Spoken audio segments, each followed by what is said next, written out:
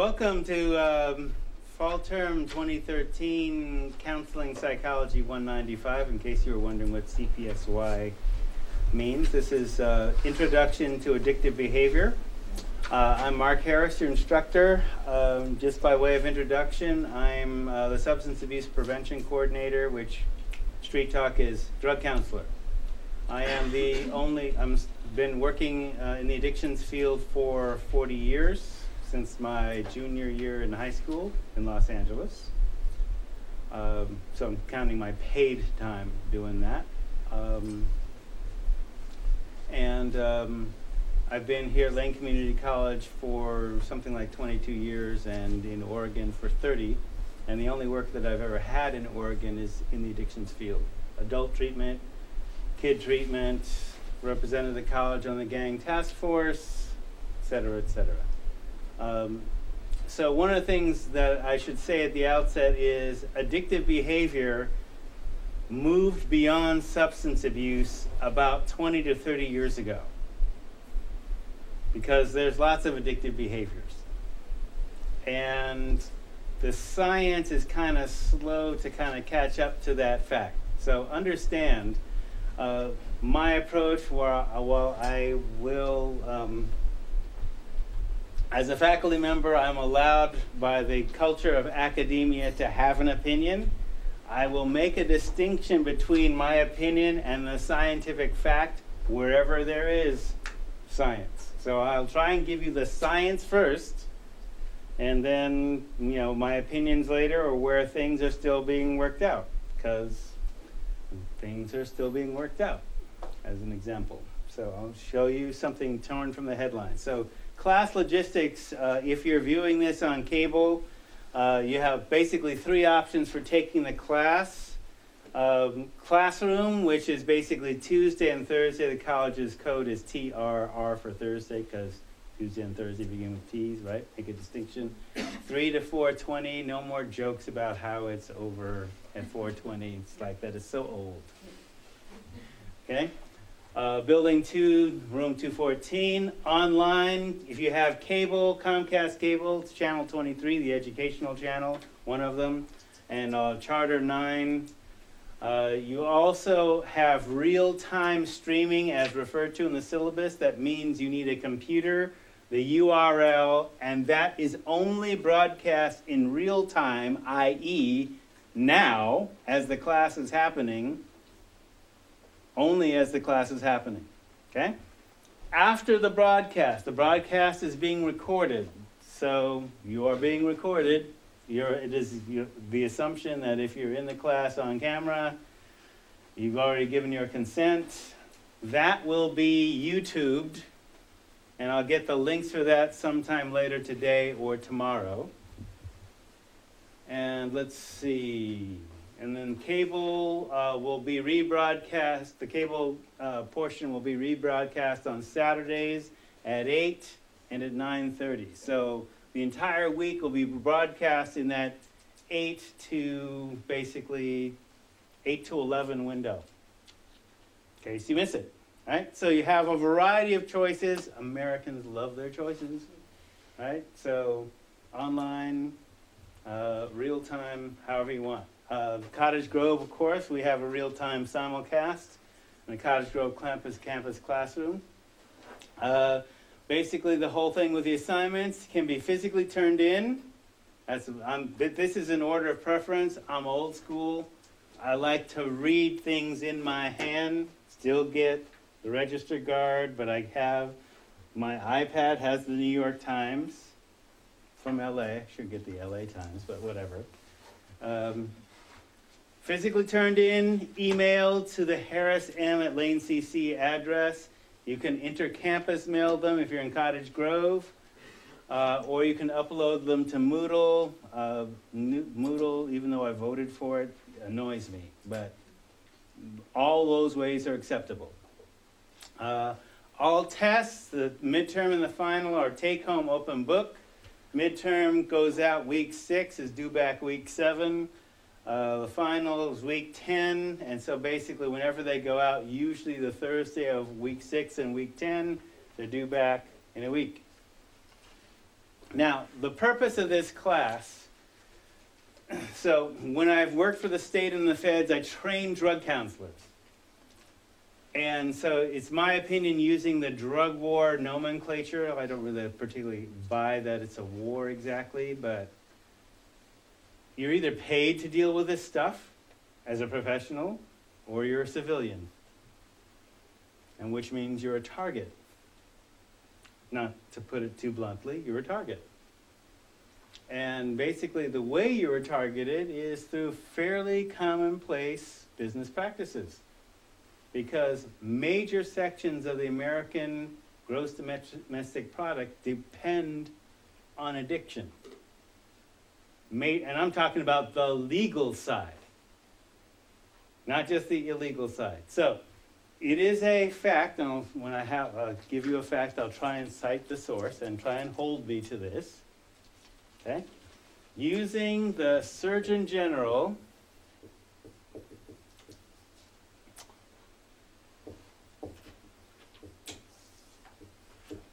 statistic from 2000, year 2000. Okay, so we expect people to die, right? Death and taxes are the only things that are certain, right? But what the public health community calls excess mortality is people dying in excess of what you'd expect. Okay? So to make the list that I'm going to show you, a doctor had to sign on your death certificate that you died this way. Okay? And then I'll specify, because this is the standard, right? So, legal drugs. Every day, in the year 2000 stat, legal drugs kill more people every day than died at 9/11.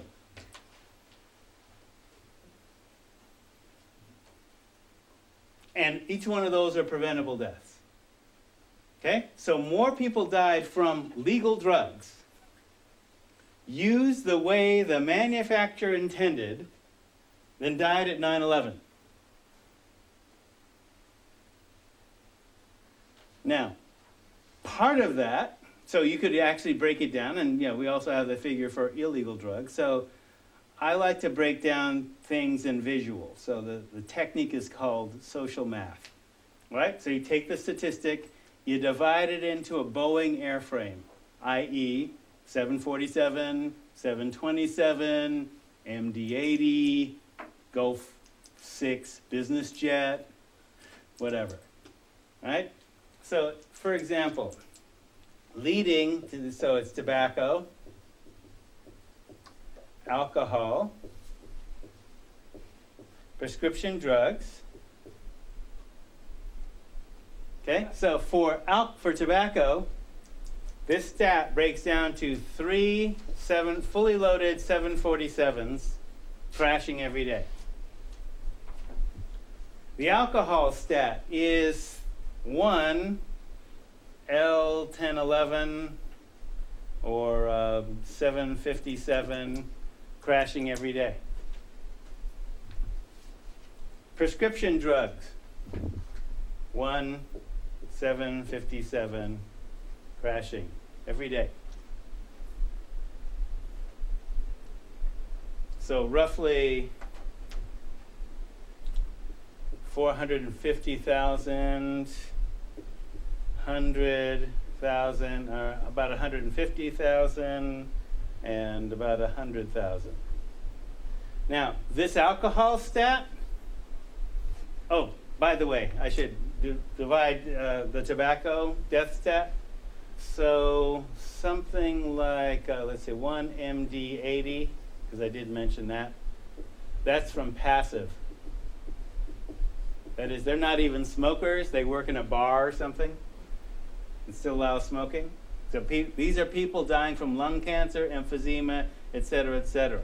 The alcohol stat is from primary disease. You got cancer, you got cirrhosis of the liver. It's not car crashes, it's not murders. That's a separate stat. This is by using the drug and developing a disease from it, right? Prescription drug, think Heath Ledger.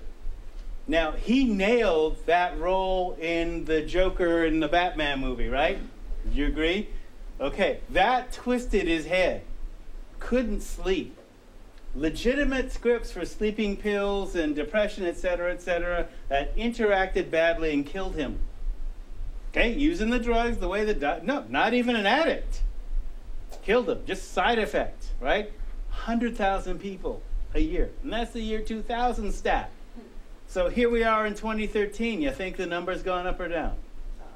Okay, so am I paranoid in saying you're a target?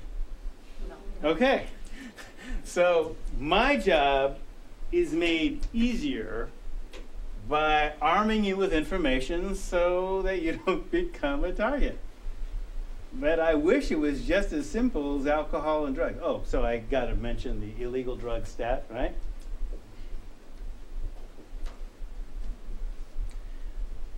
Now, that's tricky to get. But it works out to be about, well, let me put it this way. It's 2 Gulf 5 business jets, about 40 people. And I had to double the stat that they had to get that.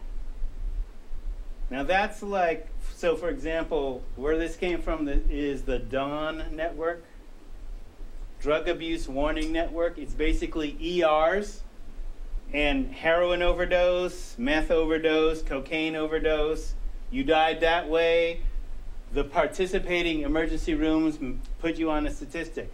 Not all ERs are in DAWN. So I had to take the DAWN stat for that year and double it to get that figure, right? Because not everybody dies in an ER from a drug overdose, right? So, yeah, how do you deal with that ambiguity? It's tricky. But from meth, heroin, and coke, drug overdoses, something like 40 people die every day, nationally. Do I think that figure's low? Yes.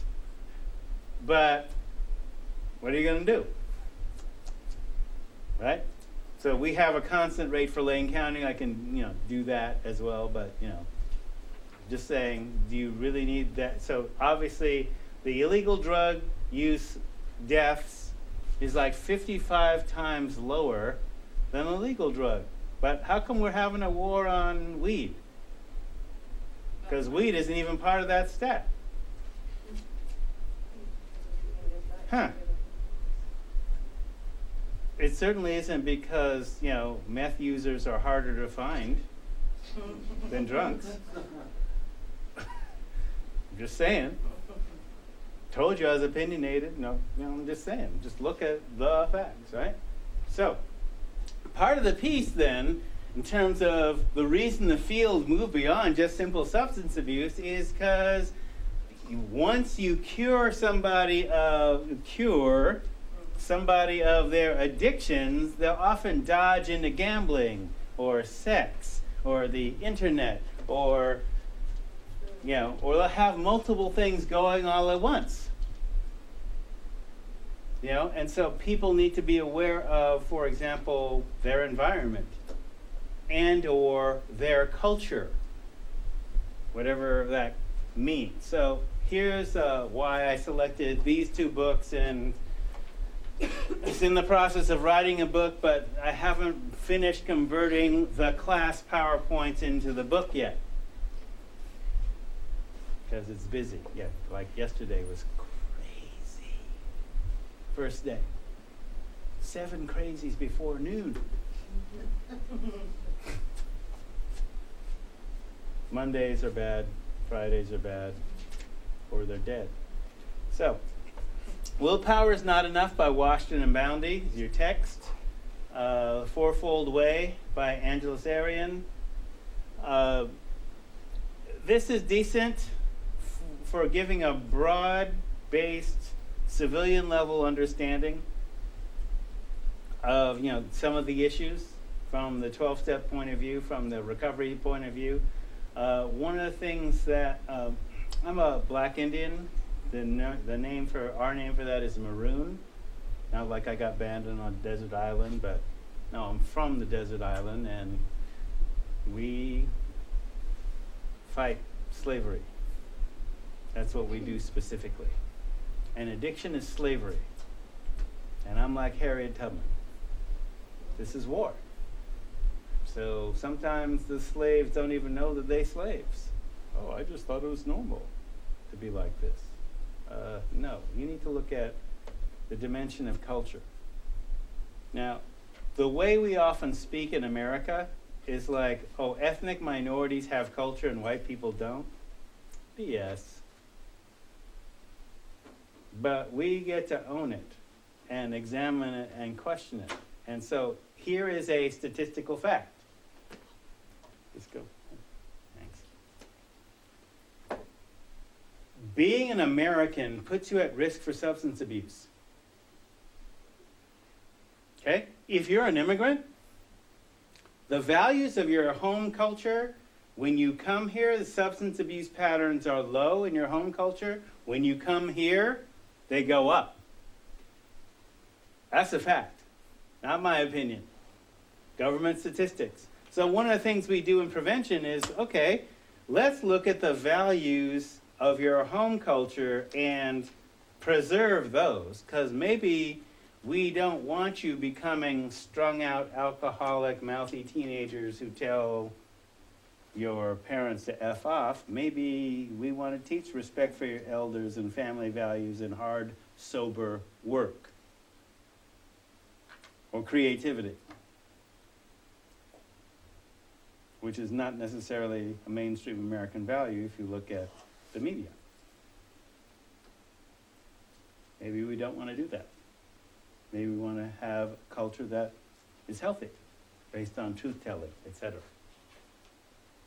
So part of looking at that, so one of the things that my office does, Building 1, Room 226, the Recovery Center, part of our motto is recovering sobriety, because that's what we're funded to do, deal with substance abuse and addiction-related issues,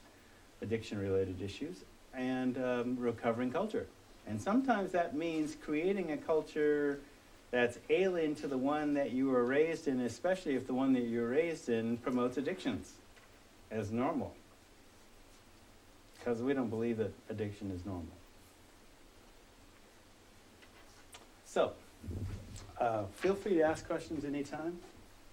Ask for elaboration. Come sit.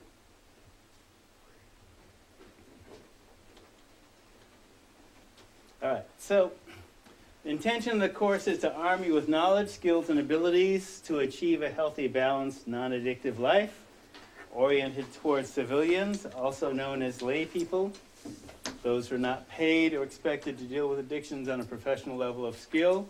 Part of the skills that we want to build in, so you can take these courses, this CPSY 195, and CPSY 200. 200 is the professionals course. While there's no prerequisites for either one, generally speaking, professionals are expected to have resolved their issues with substances and be non-addicted.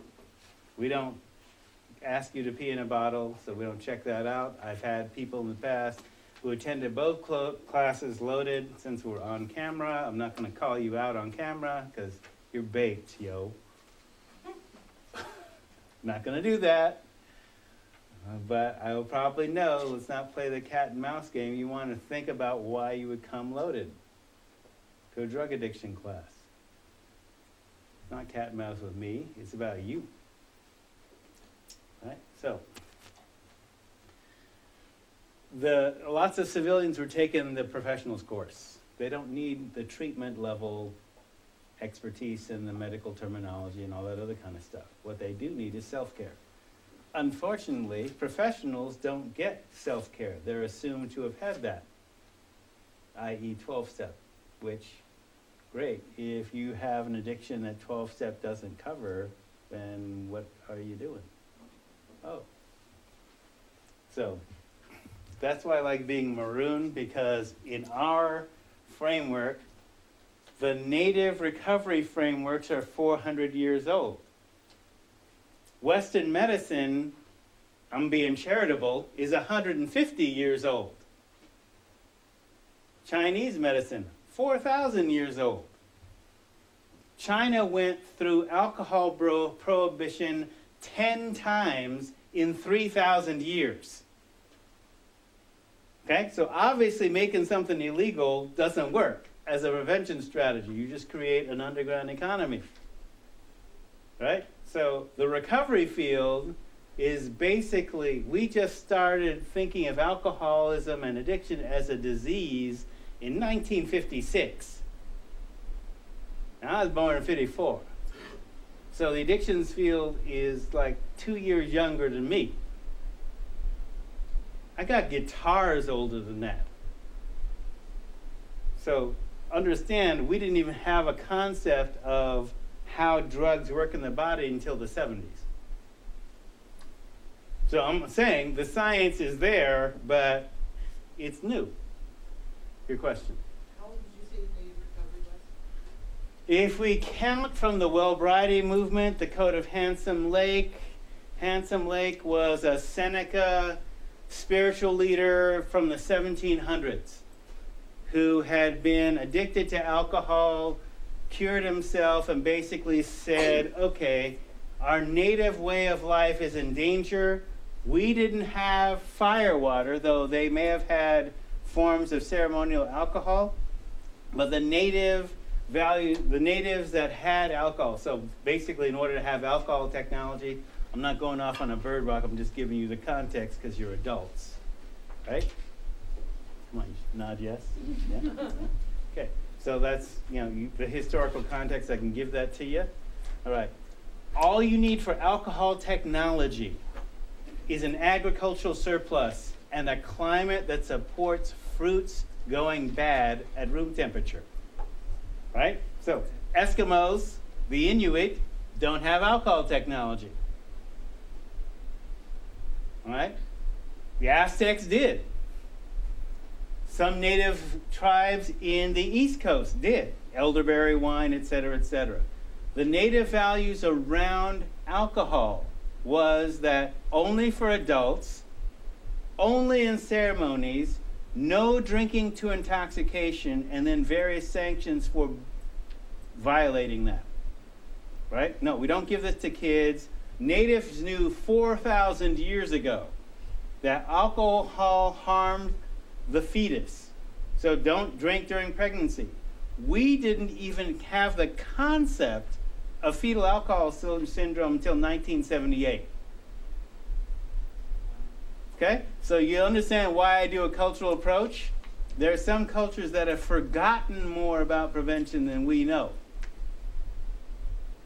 Okay? Like, I'm a proud American, but let's get real. 200 years, like, if 100 years of human culture is like a year of human life, America's a 2-year-old. Western civilization is a 10-year-old. So, yeah, we're the greatest country in the world with cell phones and nukes, but we ain't got the maturity to know that what the Puritans didn't know is they're giving rum to 4-year-olds to put them to sleep in the 1600s. Rule of thumb, you can beat your wife and children with a stick as long as it isn't thicker than your thumb. The natives are looking, wait, you're drinking firewater, you're giving firewater to kids, and you're beating your wives and children, and you think that's okay? And you think we're savages because we don't? And that we bathe every day? Wow, y'all are a trip. I'm just saying. Not that everything, native culture is all fine and dandy. I'm not saying that. Just saying, from a drug prevention point of view, that's why I like to look at culture. Because sometimes you might have to take on a culture that's different. Handsome Lake, oh, we're getting firewater. In fact, there are some chiefs that are saying, no, we are not trading our land for firewater because we don't believe in real estate. You can only own the stuff you make. Did you make the water? Did you make the soil? No. So you can't own or sell that. Just don't believe in it. It's creators. It's a living thing. How do you buy and sell living things? Slavery? What? People are inferior to others because some has a better suntan than others? What? Why wouldn't you have women leaders be the political leaders and decide who goes to war or not? Why wouldn't you do that? Why wouldn't you let your two spirits, that is, other than heterosexual people, be leaders or diplomats or fight in the military? Why not? Why are you tripping? Just saying. Those are questions that come. So that's the Wellbriety movement. That's the culture that came out of it. Seneca, 6 Nations, Iroquois 6 Nations. Indigenous democracy from 1100. So there was democracy on this continent before Tommy, Jeff, and company. Don't get it twisted. Who's civilized? Ain't no pyramids in Europe, yo. I'm just saying. Conscientização. It's a Brazilian word a Portuguese word that we don't have a concept for in English. That's why I use it. Brazilian educator Paulo Freire, conscientization or conscientização, popular education social concept developed by Brazilian pedagogue and educational theorist Paulo Freire, which focuses on achieving an in-depth understanding of the world, allowing for the perception and exposure of social and political contradictions. This critical consciousness also includes taking action against the oppressive elements of one's life and society that are illumined by the understanding given by conscientização. So this is the framework that I often use in basically saying, look, this is war, you're a target. And this targeting is like normal. So you got to get hip to the game. I was taking somebody to detox last year, and he said, wow, you don't seem racist. I go, who said I was racist? My roommate. He saw your show, because all the classes are televised. And I go, he said, he objected to something you said. And I go, what was it? Long and short of it, what was the reason that you study, especially if you're white, the reason you study black history is because what was once done to us because of race is now being done to you for the money. So you're best to be hip to the game. I said, yeah, that was it. Right, so I'm taking you to detox. How is that racist? That's real. Okay, your friend is a Navy vet who is drinking a 30 case a night, and you're drinking a fifth of vodka, and you think that's normal behavior a day. Why do you think that's normal behavior? I'm sorry. Well, what? But hey, critical consciousness. Why do you think this is normal? Well, my dad did it. Yeah, and him too. So the idea is you're under attack, you're a target, normal state of affairs for you to be conditioned to be a consumer / slave / citizen. Okay? No longer profitable like within slavery to kill the slave. It's easier to make money from stringing the slave out. And that concept has been expanded beyond just slavery. I know that's raw, but there it is. Right? Some might blame the victim, a defective character. It's from the 12-step framework, right? That's the way those people are, those lower class people. I don't think so. So, I'm giving you tools, awareness to fight back and be healthier, to be more contented slave if you want to be, but you probably won't be. So now I've given you an opportunity to be aware of your wounding. I inserted this because it was torn from the headlines. I want to make you aware of something that you're probably aware of already.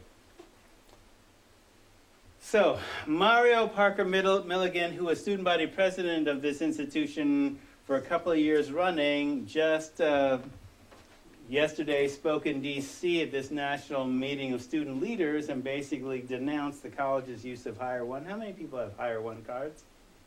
Yeah, like the stat is like 80 to 90%. Now, because I'm faculty and I have academic freedom, when they were doing this process, I said, before we implement this, we need to do financial literacy and require that of our students before they enter. Because what is the reality? The last time I saw financial literacy or financial awareness, it was in high school. But lots of our students didn't finish high school. We get tons of folks that dropped out of middle school and then, because they're old enough, can take, or maybe got a GED, and boom, now they're college students.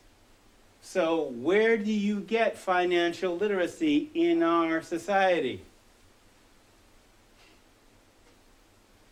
I notice you're silent.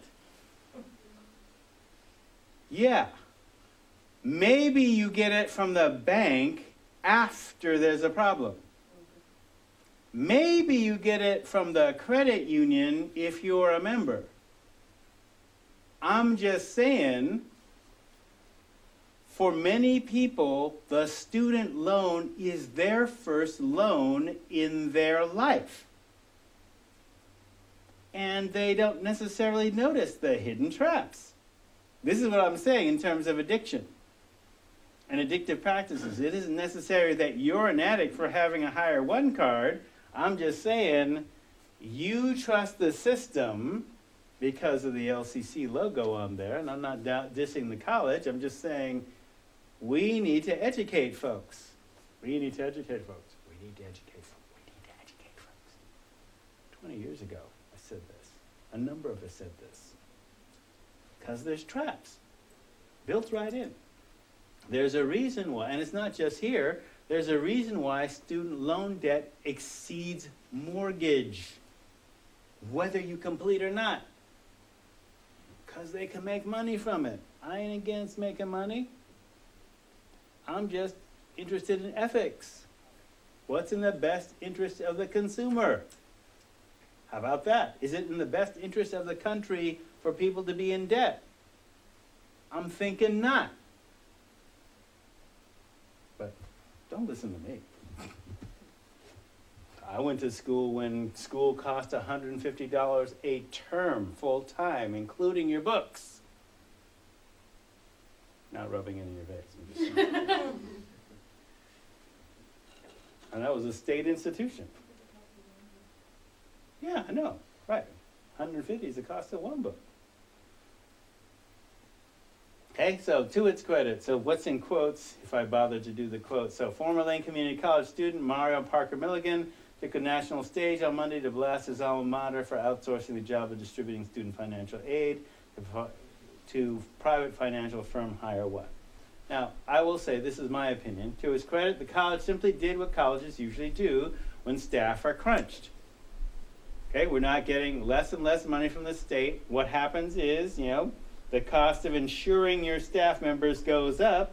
So it's people who cost, and if the state's cutting back on your money, more and more of us are having to do more and more job things without being compensated for it, or you have to cut back on people and do the same job with the money that you get from the state.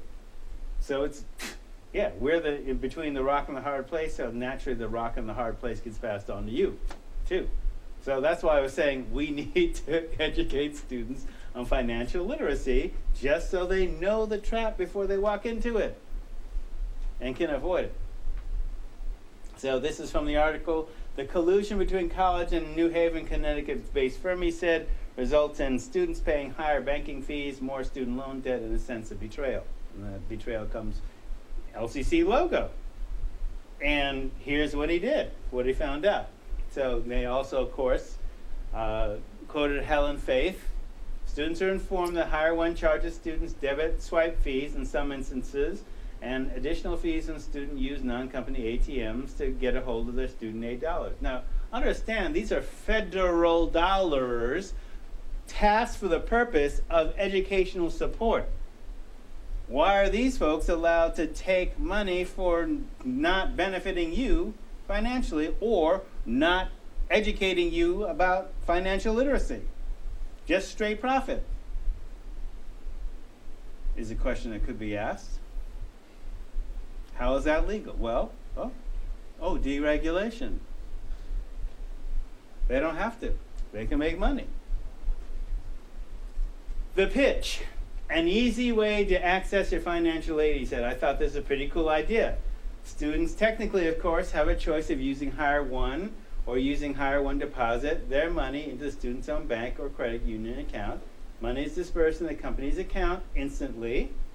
Students have to wait a number of days for Hire One to move the money into their own bank account. Again, there's laws around that. Why not instantly? Give it to me as soon as you get it. Pass it on.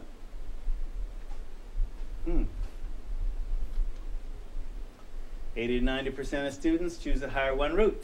So, although Mario had his own bank account as an LCC student, he said the Hire One option sounded an easier, more efficient way to keep track of his loans and grants, so he signed up.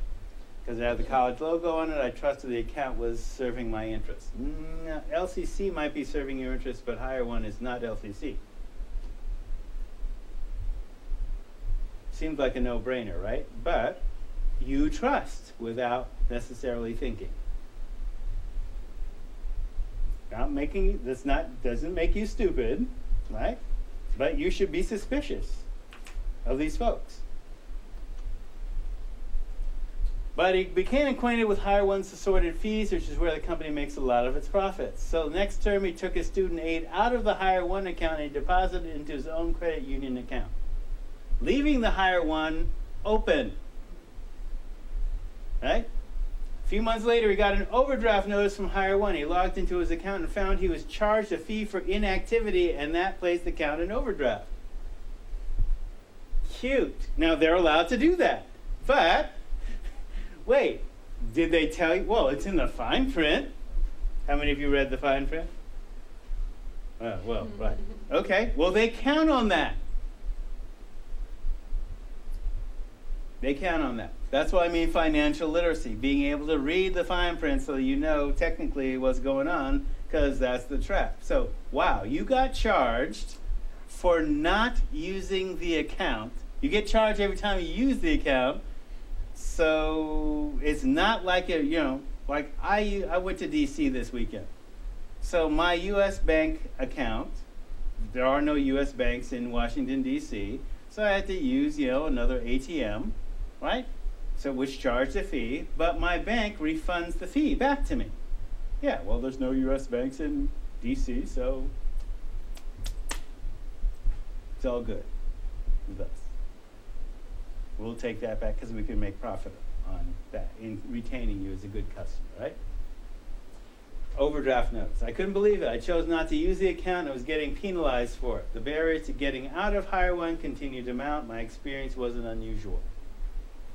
So the reason I went off on this thing in an intro to addictive behavior class is some addictive behaviors come from this level of induced ignorance about how money works.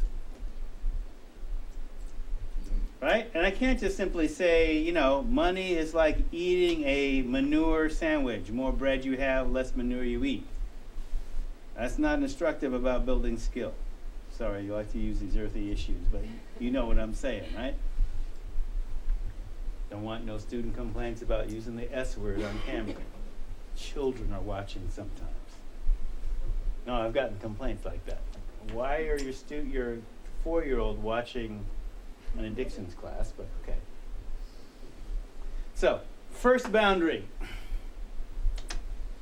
I'm a counselor. I am not your counselor while you're in this class. Okay? Sorry, boundary issues. Can't do that. Okay? If we are ever in a counselor-client relationship, I would expect you to work towards becoming your own skilled, best-informed consent advocate, to know what the therapist knows, to be able to undertake whatever course of action on your own, not be dependent on sessions with me or anybody else.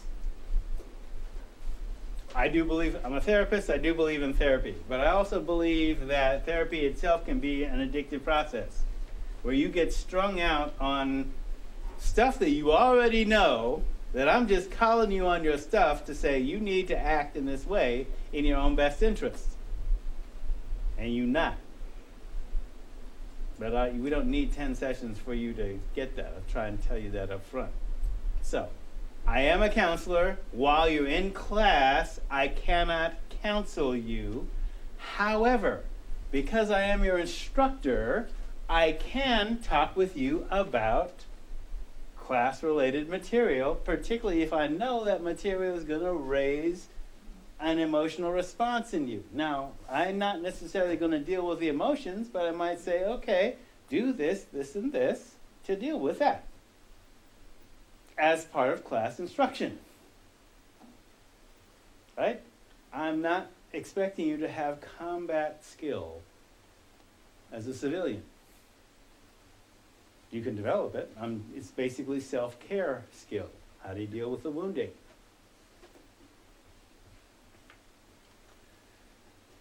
So, in terms of prehab, and I didn't do the prehab that I want to do, maybe I'll think about doing it on Thursday, but it works like this. Prehab is teaching you how to sit still. And then stand, as in take a stand once you've learned to sit still. And then to walk, and then to get connected and stay connected. Because basically what happens with addiction is people get disconnected from the source of their source of health. Or they don't even know what health is. There's a saying among my people, it got so bad it got good to them. Like they were used to such a bad situation, they got used to it and just never changed it.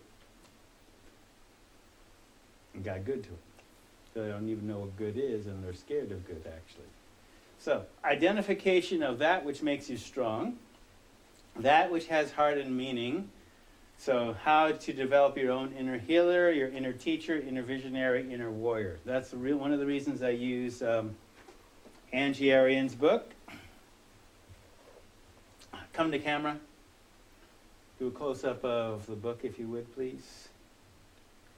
So the idea with Angeles Arian is a anthropologist who's studied something like 90% of the world's culture and basically distilled some of the wisdom teachings into 4, if you will, archetypal roles: warrior, visionary, teacher, and healer.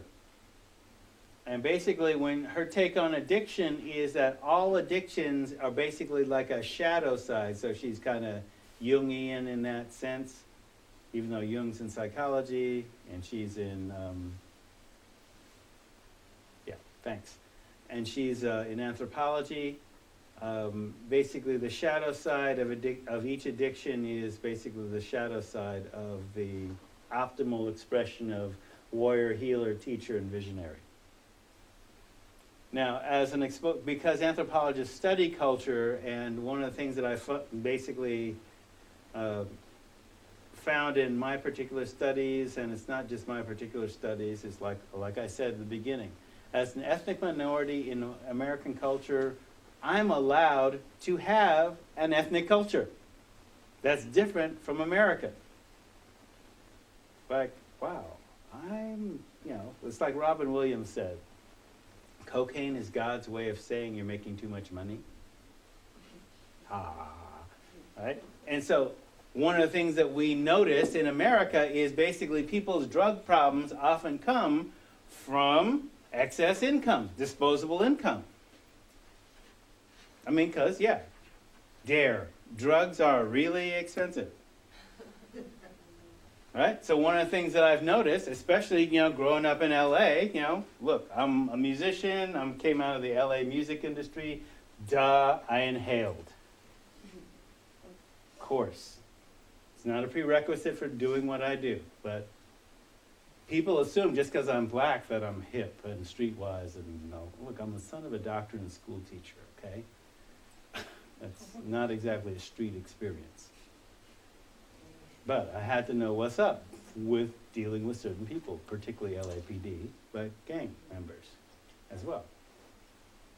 So part of the piece is looking at, I'm allowed to have a culture. And one of the things that I noticed when I went to school in West LA, Bel Air and Westwood, is not only did I encounter white kids that routinely told their parents to F off to their face. Like, I couldn't do that. Not that I wanted to, but, I couldn't do that. Wow.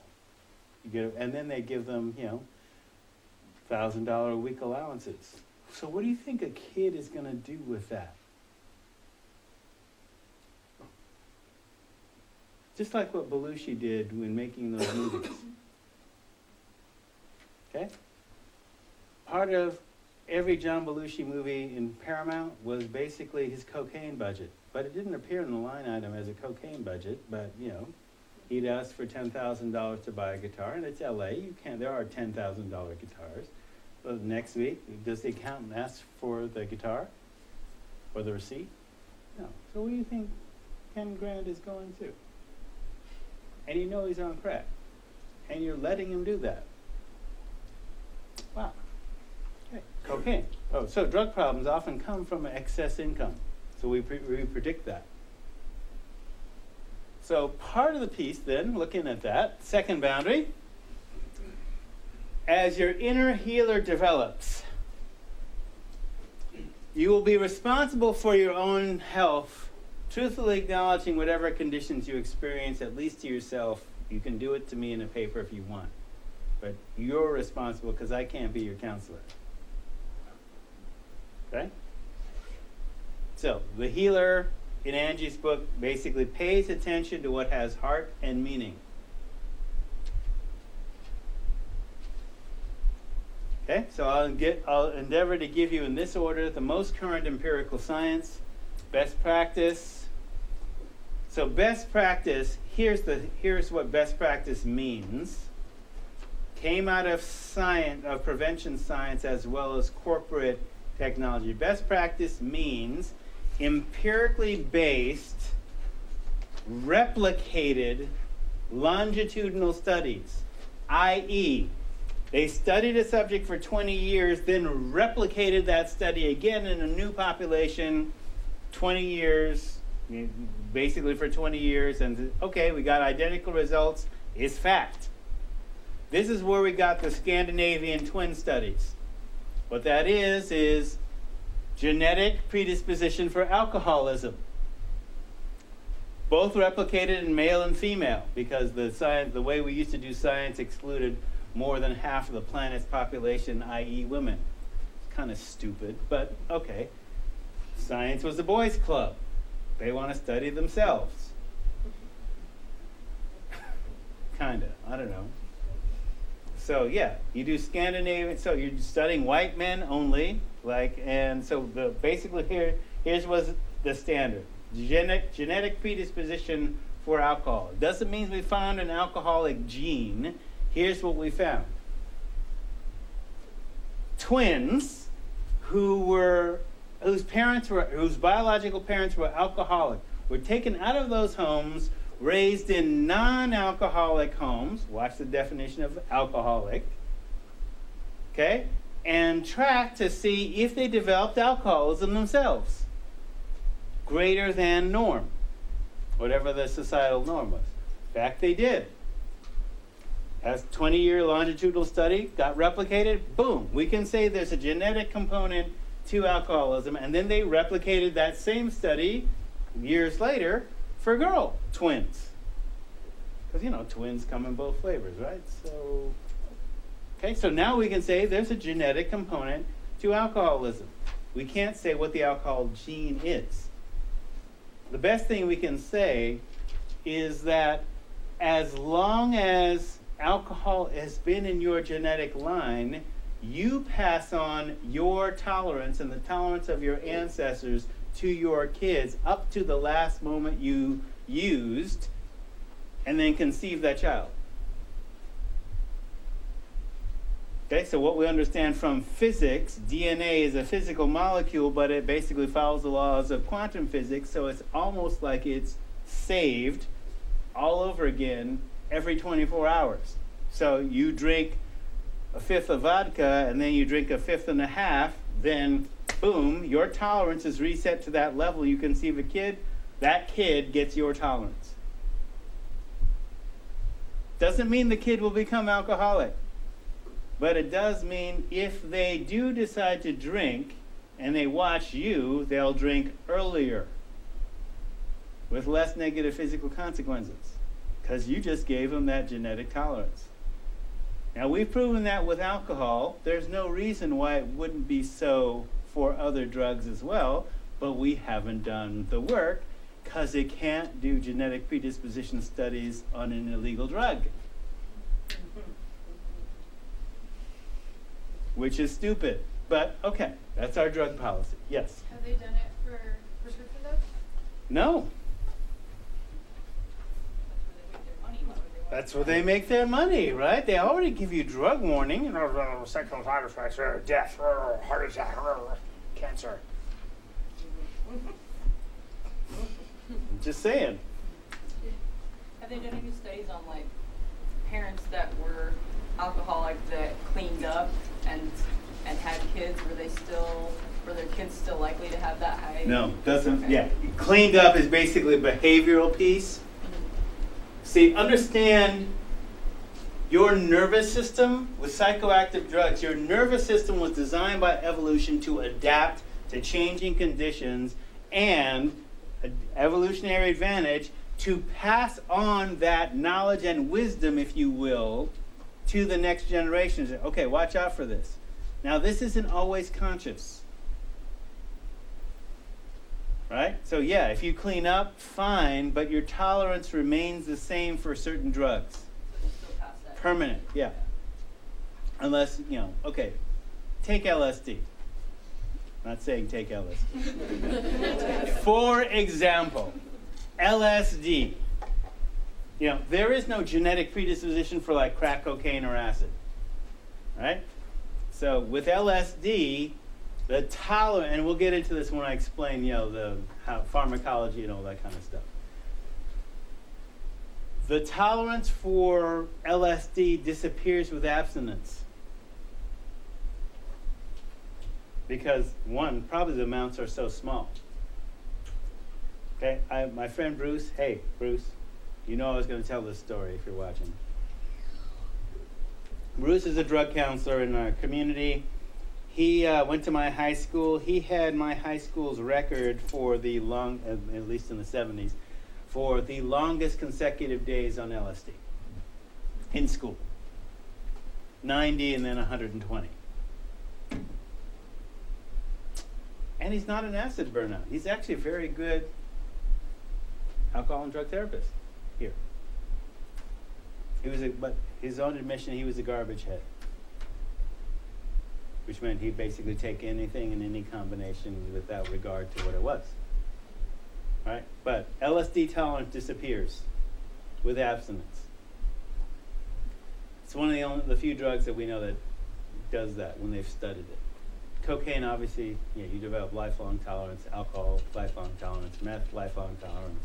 The nastiest stuff, lifelong tolerance. The nastiest stuff physically. By the way, great questions. Keep them coming. What about marijuana? What about marijuana? Is that lifelong?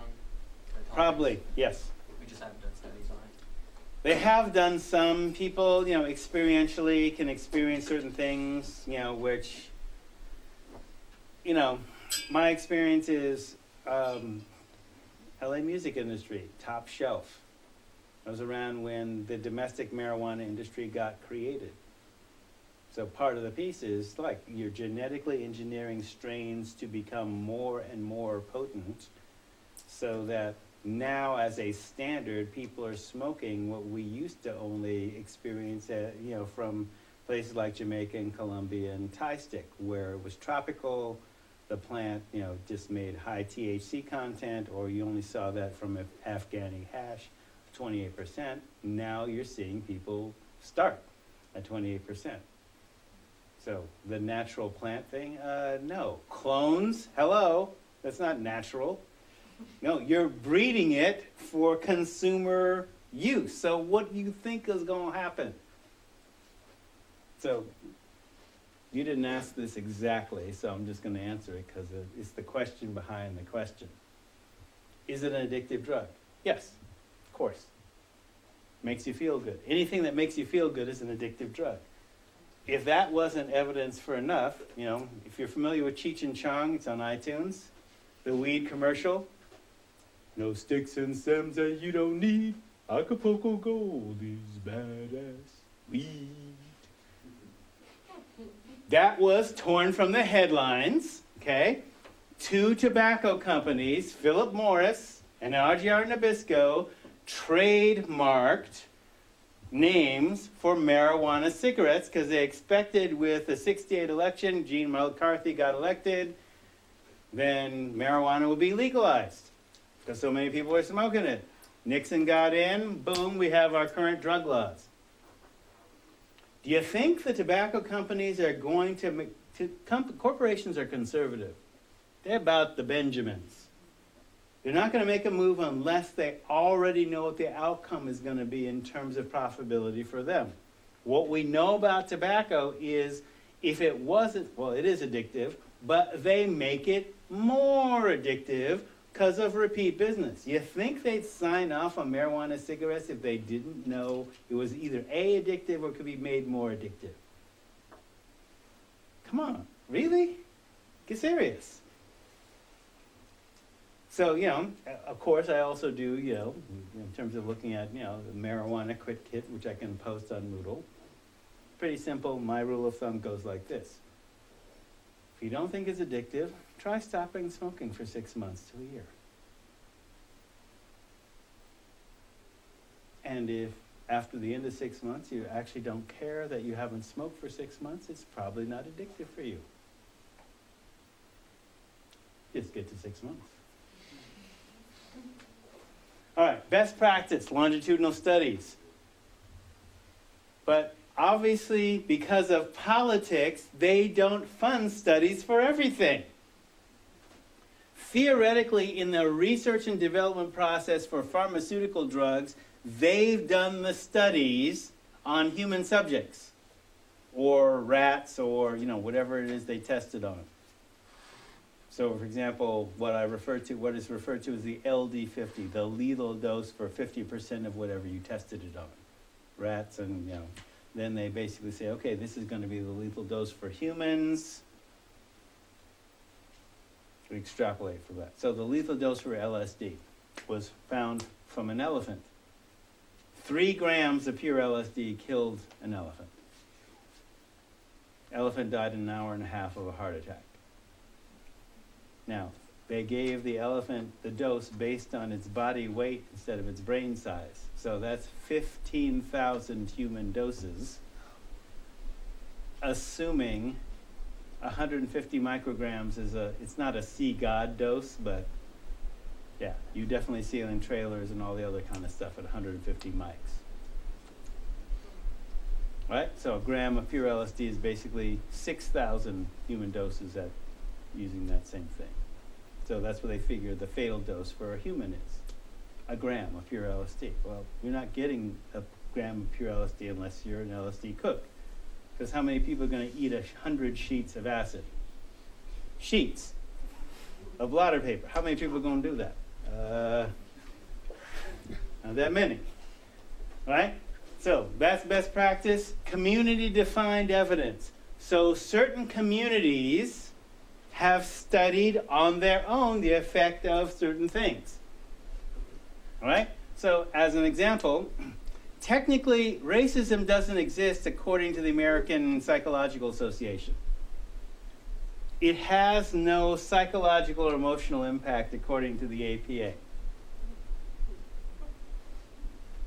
I'm just saying, black social scientists, of which I'm one, and I was raised by one, say, okay, black people might self-medicate with substances because of being called this, that, or the other. They might have some emotional feelings, and you might expect to find higher rates of alcoholism, tobacco, et cetera, et cetera, et cetera.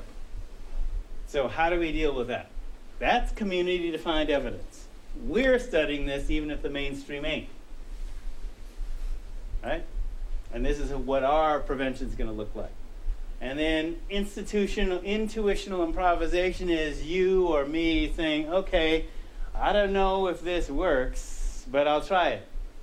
Don't try this at home, kids. Got examples of that, but later. Okay, so ask the next question. Theodore Sturgeon there was a bookstore in Eugene in the 70s that had this, actually sold this little logo as a medallion. It means it's a Q with an arrow in it. Ask the next question. Of course, the only stupid question is the one you don't ask. So he says, so I say, question authority, ask hard questions, find your own answers to those hard questions and answer them, and then test them in the real world, and also test them on authority to see if they'll answer it. They have the answer. So anybody can do anything he wants if he wants to do it badly enough. You have to study your field and have to find out how other people do it, and you have to keep working and learning and practicing, and ultimately you will be able to do it. So remember, this field, the addictions field, was basically created by addicts and alcoholics who had some natural organic brain damage from what they use, and the system is designed, the addictions treatment system was designed for them, by them, to work at a minimal level, generic level for everybody. Now, there's room for improvement. If you got more of your brain functioning than a 30-year alcoholic, you can do some things. I'm just saying. There's room for improvement, and you could be the improvement. Okay? So, we're assisting you with this class to help you develop health literacy. And health literacy usually is thought of physical health literacy, but I'm saying there are a bunch of dimensions to that. Financial health, physical health, spiritual health, mental health, etc. So, for example, health literacy. Defined as the capacity of an individual or group to create, obtain, interpret, understand, and utilize basic health information and services, and to use such information and services as well as practice what is optimally healthy for you.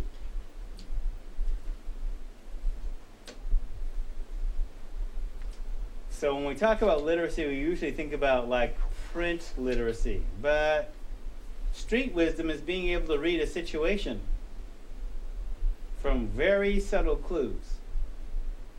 That's a form of literacy too. Or cultural literacy. Now, the potheads are different than junkies, which are different than meth heads, which are different than gambling or sex addicts, which are different than, right? So those subtle differences can be read, taught, and understood.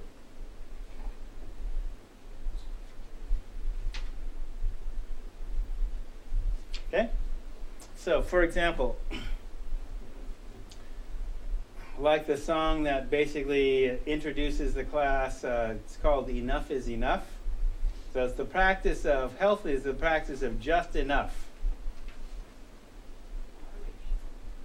Well, not just moderation, though that's a good goal. You have to understand what moderation is, how it's defined. Okay? Here's the problem with moderation. There's no definition. There's no numbers to it. And those numbers don't translate into an actual health practice. It ain't moderation. Case in point. I hope he's doing well. But my predecessor 20 years ago relapsed in place while he was doing my job. Okay? He was a prescription opiate addict and had a bicycle accident, got scripted with the opiates, and relapsed. spectacularly. Moderation. What is that? So what I found when I got the job is that people were coming drunk to work, and by people, I don't mean students, though that was happening too, but faculty.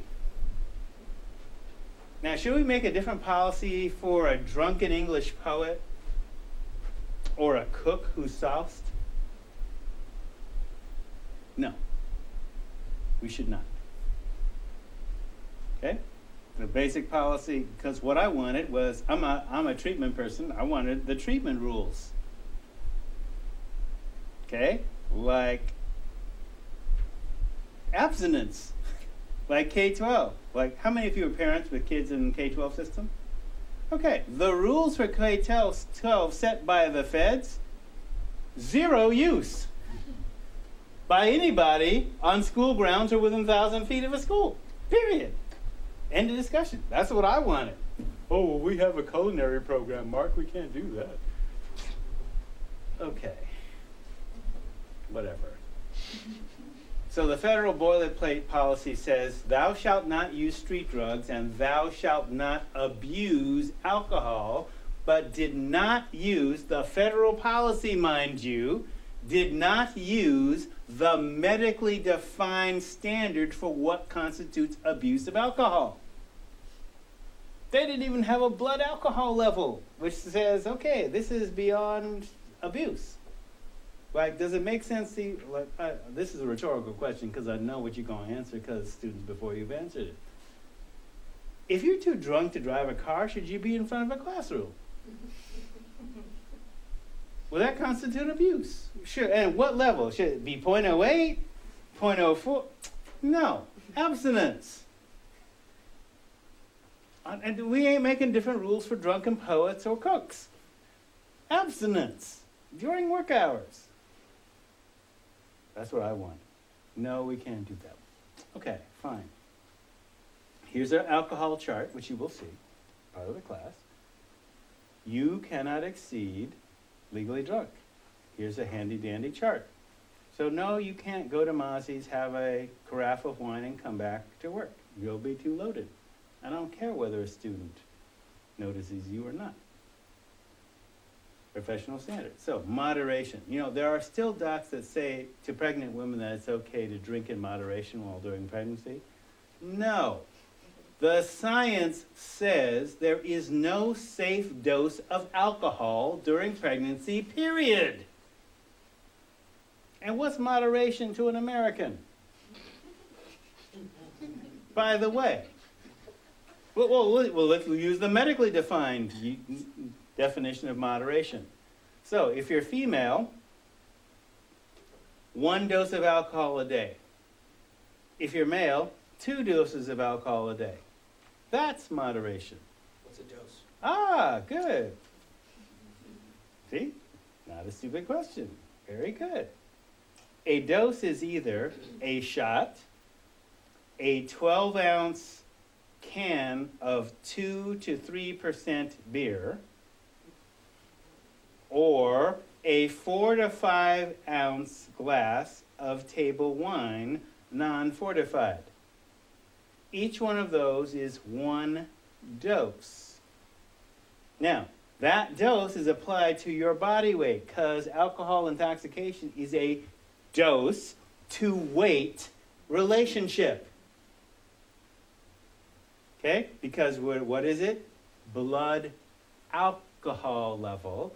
So it's based on the amount of blood you have, not your weight. Okay? So we use, in that case, the insurance company actuarial. Okay, you're a certain height. This is supposed to be your ideal body weight. This is the amount of blood you have. Boom. So it's based on that. So like, I'm 40 pounds overweight, which triggered diabetes. I can't drink more because I'm 205 pounds. The dose has to be calculated on 175. That's the ideal weight, theoretically, right? In terms of living length, lifelong, et cetera, et cetera. No, you can't drink more if you gain weight. It's about blood. That's the scientific fact, right? But they don't teach that. Right? So moderation is 1 to 2 doses. And if you exceed those doses, that ain't moderation no more. Okay? So if you get people who have been trained by the industry, sorry to be that blunt, but that's what it is, trained by the industry to think of a dose as the container, when the industry sells quarts, half gallons as the container. Okay, I'm not in recovery. I've been to a brew pub. Do you know what it takes to get them to sell you a 12-ounce glass of beer? No, they're pushing pints. Okay? And they're pushing pints of at least 5% to 9%, or if it's a barley wine style beer, 12% of beer, which means that in a pint, that's 2 doses. But you think it's only a glass instead of 2 doses. Legally drunk for me is 4 doses. What's moderation? For me, I'm not in recovery, but I consider myself a first responder, so I don't ever exceed 0.04. Because I'm also from LA, I don't trust people. And I certainly don't leave my health and well-being in the hands of strangers if those strangers are intoxicated. Okay, so if you get drunk so that you have a blackout, you are putting your health and well-being in the hands of strangers who may not have your best interest at heart. Just saying. Why are you trusting them? Maybe I'm paranoid. Just maybe I've seen other things. So, balance rather than indulgence. So, notice that definition of moderation. Okay? So, moderation in pharmaceuticals is following the recommended dose that's on the bottle for your prescription and not exceeding it.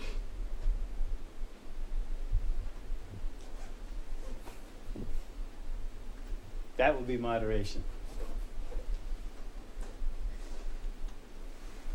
Okay, balance rather than indulgence. Enough is enough. More than enough is clutter or indulgence.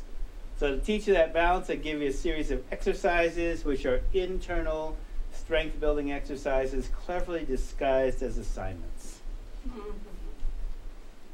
The social recon, the food mood diary, how I spent my week, give it up. Things that make you go,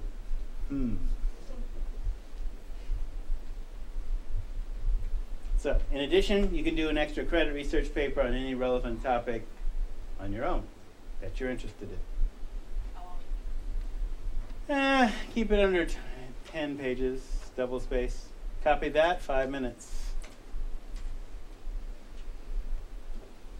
Wow, moving right along. Okay, specific outcomes, we can kind of skip that because that's in the syllabus. Required course text, we've done that. Suggested readings, Andy Weil, Addictive Organization by Ann Wilson Shelf. This is also in the syllabus already. Work addiction, so I'm just mentioning these because basically just to show you how the field has gone beyond substance use. Your Money or Your Life by Dominguez and Robin is still a classic text on financial literacy. It's not required for the class, but I definitely suggest you get it and follow the exercises that are in that.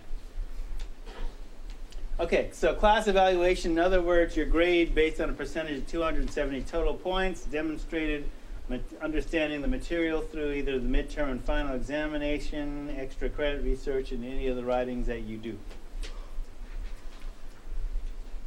This is college. I expect better than best guess or spell check spelling. But I'm not going to downgrade you for such spelling errors, though, you know, I could. I ain't gonna. You turn it in, you turn it in. Try to do the best. Try to exceed the standard I just gave. Don't let a computer tell you what the wrong word is. That's spell check spelling.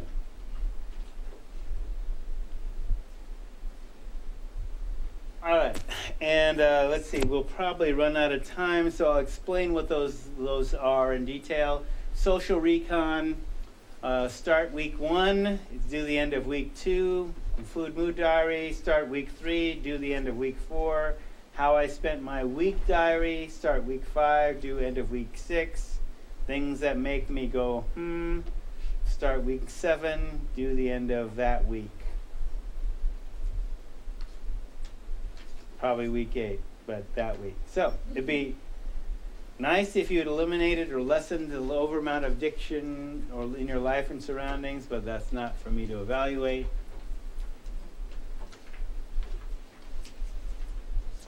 So, addictive behaviors to watch out for, broadly speaking. Ingestive addictions, this is from a substance abuse point of view. Ingestive addictions are things you take into your body. So alcohol and other drugs and food. Okay, this is part of the food mood diary. This is what, for example, as a black Indian, I basically say, the Southern diet is oppression food. Okay, fried everything, heavy in sugar and salt, basically inducing diabetes. Our traditional diet did not include pork in Africa. Right? So, fried everything in pork, oppression food. Native Americans given high sugar, high salt content food, junk food, so-called comfort food. These are all addictive substances, sugar and salt in particular. They're no longer targeted just black people, though. Oh, yeah, it's beyond that. Yeah, I'm just saying. That's why I'm talking about the cultural dimension. So, ingestive and process, things you do with your body. Gambling, internet use, excessive texting, blah, blah, blah, blah. Too much exercising, all that. So, polyaddictions, which is not addiction to plastic or parrots, or plastic parrots. It's combinations of things you do with your body and things you take into your body. For example, like casinos generate polyaddiction because there are no clocks, there's no windows. Food and booze is cheap, and convenient use of ATM cards, so you can just feed it without even physically looking at the cash. So it's designed to separate you from your money. Basically, you should gamble with money you have to throw away. You ain't got no money to throw away? Don't gamble. Don't gamble with your hire one card in an attempt to make more money. Don't try and deal drugs with your financial aid in an attempt to make more money. I'm just raising this because this has happened. See you Thursday.